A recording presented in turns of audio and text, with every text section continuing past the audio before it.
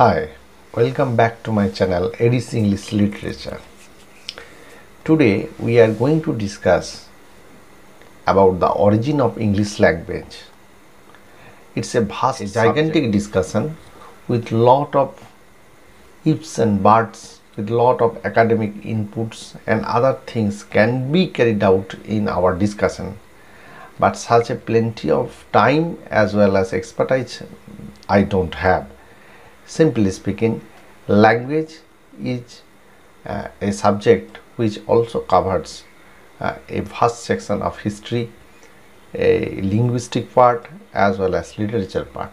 So I am just giving you a shadow idea that how the English language is expanding, it has started its journey and truly expanding. So to understand the English language or how the making of the English language is possible, you must have to understand one simple thing. Have you ever seen a river? Yes, the flow of the river or the very making of the river into a river full of life, making a civilization, destroying a civilization, such the history and its entire course, so many buildings, so many destructions and so many twists and turns. From that origin, how it meets its destination at the very end is as colorful, as destructive, as monotonous, as interesting. Such is the case of language development, and English language is no exception in this case. So English language, if I say, has its own beauty, has its own cultural as well as linguistic development. It's a simple expression, but I will rather say that English language has its own influential development, how the different political as well as social history has changed the course of the development of the language, and how the present English is possible out of so many of the changes and so many of the try to explain you one thing, that possibility of the development of any language does not depend in a single factor. A major historical boost or changes or some social political changes might have its beginning, but the very beginning of the language cannot be traced. Even though linguist has toiled much to find out where from it comes from, they have tried to locate the very origin of it, but it is yet unknown or unseen by us that where from exactly the language, any of the language, has been originated. So studying the English language in particular, I must say that linguistic definition of the origin of the English language, or a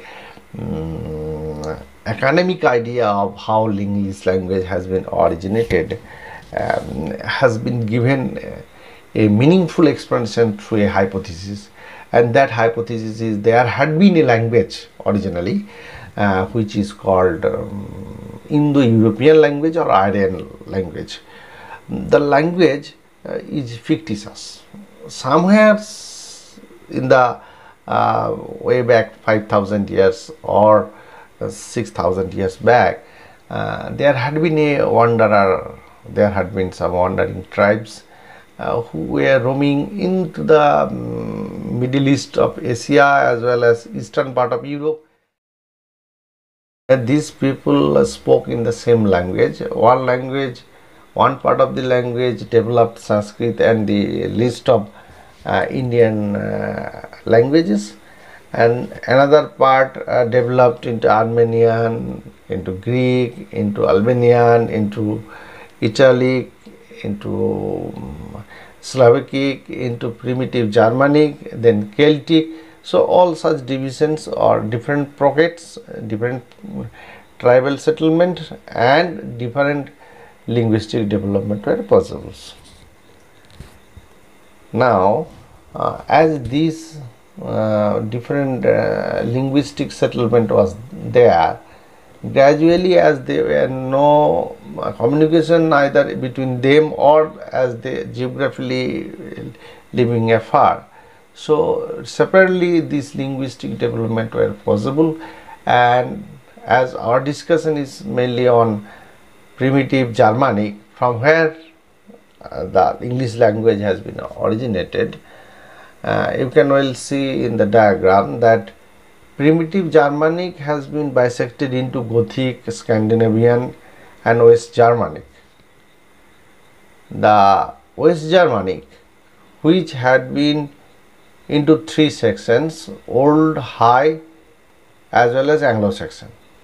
Now this Anglo-Saxon developed into Middle English, then it matures into Modern English. So the linguistic list is very clear that all these divisions, the further divisions, that is Indian Sanskrit group of languages, Armenian, Greek, Albanian, Italian, Balto-Slavic and primitive Germanic as well as Celtic have some common traits in them, and that common made the linguist to make a theorem that the origin of those languages had the single one, and they referred it to be Indo European language or Aryan group of language. Now I am coming to discuss you how this Germanic group of language, or a language that has been spoken in Germany, has become the part of English, and that is quite interesting political as well as social aspects of explanations. And the origin of English language, if we can trace, is with that of the invasions of the barbaric people from Germany. So the English who were there, the Britons who were there originally, had lost everything, their cultural, their linguistic entity. Earlier already there had been Roman rules for 500 years. So during the Roman rules they had lost their cultural as well as linguistic entity, and due to that loss there had been a vacuum in them. Original Britons, the inhabitants of the that land where the British peasant lived, so now those Britons had lost their cultural entity there by the constant invasion by the Roman Empire, as Rome had ruled them for 500 years. After the Rome just left those place, or Roman rules become loose at those entity, the Germanic warriors, three tribal groups, three barbaric people from Germany, that phrase should be quite true enough, because these German tribes were very fierce, not only in their warring capability as well as in their navigation. So they were good warriors, good seafarers. So these particular traits made them advanced in terms of taking control of this particular pocket of England. Now they came into this vacuum, and after the fall of the Roman Empire, as it happens, the helpless and quite unprepared the states had been into the case of Britons. They were under the rule of Roman Empire. So as the Roman left, so they had been a kind of rulerless people. A kind of anarchy had been there, and in these loopholes the Germanic tribes, as we all know, Jutes, Angles and Saxons, came into the control of Britain. But what we are calling the Britain is quite some of the sects settled into the mountains of Wales, deep mountains of Wales. Some even settled into the Holland, into the Netherlands, pockets of Netherlands. So into the English and suburb areas, these tribes settled, and the original inhabitants that we are calling Britons, they littered hither and thither, and neither their cultural entity had been intact by these invasions, and they gradually they intermingles with these three kinds of Germanic tribes who were living in remote and unknown place. A group of such people, they were speaking in the related same language and lived among the seacoast, northern seacoast, and the territory that we are now calling a kind of a Denmark settlement, and they are to occupied, and it was being occupied by this Germanic tribe Jutes. The westward journey was made by now in the part of Holland or Netherlands, and in that way the Anglo-Saxons somehow settled. Now Anglos and Saxons and Jutes have their own pockets of settlement in England, and gradually their linguistic development started flourishing, and it intermingled with the social culture of theirs, and gradually there had been a prospect of creating a new language, and that is English. These tribal peoples, Jutes, Saxons and Angles, had no such common platform wherefrom we can judge them that they were speaking a same language, neither they have the same culture, but they were having the same geographical location nearby. So somehow these wanderers, these nomadic people settled. They settled in a nearby location that we call present England. Is going to develop, is in its baby stage, in its infancy. All those peoples of the Jute settlement as well as Anglos and Saxons, and all are speaking different dialects, and all of those dialects having their own importance in their own way, because they are social and political as well as in terms of their strength. They are, as now the English that we are speaking, or the Old English. Whose was the Old English? The language of the Jutes were gradually minimizing its power by trade and by war instincts.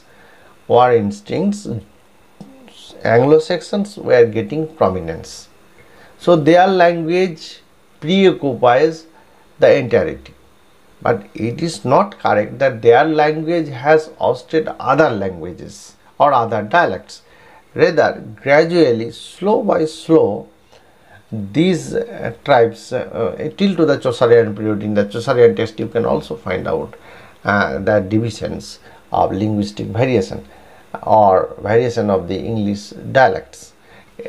Now these Jutes who went to the southeast corner, they become Kentish. Rather they settled towards the region called Kent. The Saxons who were living nearby the Thames and the Angles in the northern part, so they develops into divergent dialects and had a cultural harmony together, and gradually slow by slow these Saxon people and the Anglic people's dialect get prominence, intermingling their dialect and gradually evolving their dialect into a standard form of language. It become a possibility that a fruitful ground of developing a language is gradually moving towards a success. Yes, that success was the formation of Old English. The modern term that we find English was nowhere there, but the modern English that we speak has its origin in that Old English. And that remote past is very much attached to the modern English. Now, making this discussion a full circle, you must understand what twists and turns, which weather, what settlement, what political reasons, what geopolitical reasons, as well as what linguistic twist and turn has developed and matured English, the English we speak now. So, to make that discussion further, I will add some points here. The English language that we speak today would have been non-existent if the flow of the stream that I talked about earlier while giving you a metaphor how the language is being developed through a metaphor of river. If the flow of water ends, the development into its maturity of making a civilization or the possibility of its own existence is under danger, and such is the case with language. If there is no constant political development, social development, linguistic fusion, the language would be gradually going towards a dead lane, and it will be the death of the language. It's a prolonged history of political and social events, and in the course of Indian history, so profoundly it hammers into the English people's nationalistic life or national life, and it becomes recognizable in every pockets of its linguistic variation that says it simply the language was rolling on, and that roll on language becomes dynamic, and that dynamic quality makes it a word. A simplest to the simple explanation of the linguistic development can have its ready-made references when I say that English should have been a dead language if 100 years of war or War of Roses had its result in other way. Why I say so? You will understand it later. Even if I say that Britons who were driven away by Jutes and Saxons after the Roman left from British scene, if the history happened to be other, there had not been any English language. Even the English that we are speaking today or we are evolving today by newer ways, and it has become a world language, is if there had not been any industrial revolution, any renaissance or any colonization. So these political histories has made the development of English language possible and shape it as we are reading it or learning it. The major political development that happens, the first of all, the Britons were under the Roman rules. That was definitely that had made them or crippled them or politically ruined them at the very beginning. The self-identity of theirs were ruined by Roman settlement. It was a fact. The second had been that we are speaking so long. The three Germanic tribes came into Britain and they remained there, settled there and become as inhabitants of Britain. So even though they came from foreign, they were living in British soil and find themselves akin to their identity. Now, another major shift comes when slowly the missionary culture came in and the Christianity were shaping up the European history, and it is true for England too. English language were greatly influenced by Bible and Christian texts. In fact, the expansion of Christianity was possible by transferring that Latin text into English so that it can reach into the common people. Next Came in the Norman Conquest, then come the Renaissance period, revival of Victorian era, Industrial Revolution. We can also mention that just after the Victorian era, there had been the colonization period. British Empire started exploring in search of new market, in search of new colony. And finally, in the modern period, the science, the technological flourish, as well as the global economy has made everything so enriching and made this world as if a single village where everything is possible nearby. English, or the knowledge of English, or the English as a language, has its own expansion. It becomes reachable to world, and English, the language, becomes a medium to reach through the entire world, throughout the entire world.